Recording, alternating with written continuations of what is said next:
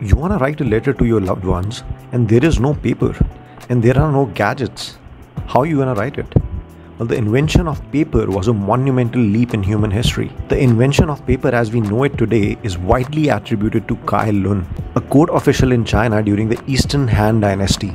Around 105 CE, Cai Lun developed a process of creating paper by pulping plant fibers. This method produced a lighter, more versatile material compared to the existing writing materials like bamboo strips and silk. While Cai Lun is credited with initial innovation, paper making continued to evolve over centuries.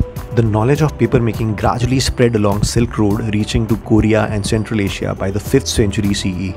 And by 8th century, it had reached to Islamic world, where the advancements like adding cotton fibers further improved paper quality. It took much longer for paper making to reach Europe, arriving in Spain around 12th century, primarily due to the continued use of parchment made from animal skin. The invention of paper had profound impact on communication, literacy, and knowledge dissemination. It made writing materials more affordable and accessible, enabling the development of printing and preservation of information. While Cai Lun is officially hailed as the inventor, papermaking likely involved contribution from others over time.